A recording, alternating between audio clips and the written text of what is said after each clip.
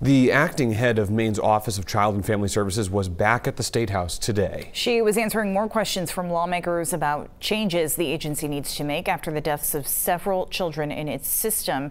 News Center Maine's Caroline LaCour breaks down the quarterly report.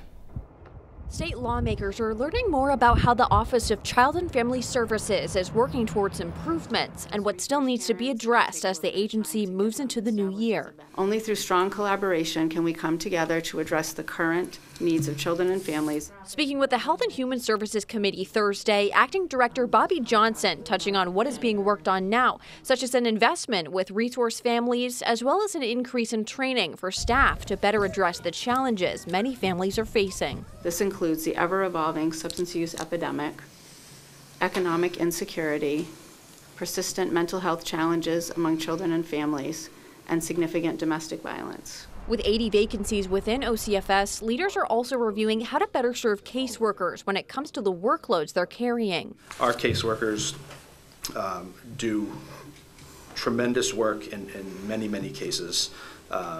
They're overburdened immensely.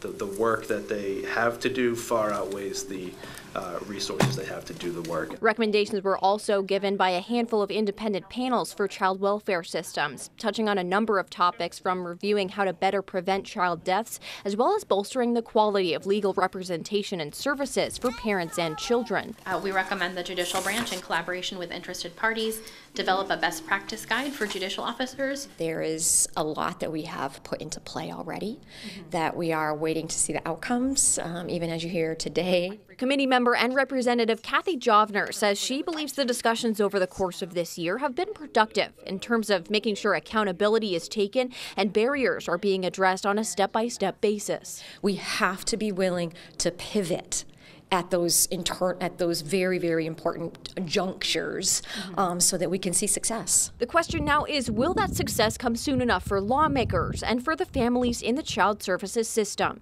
In Augusta, Caroline LaCour, News Center, Maine.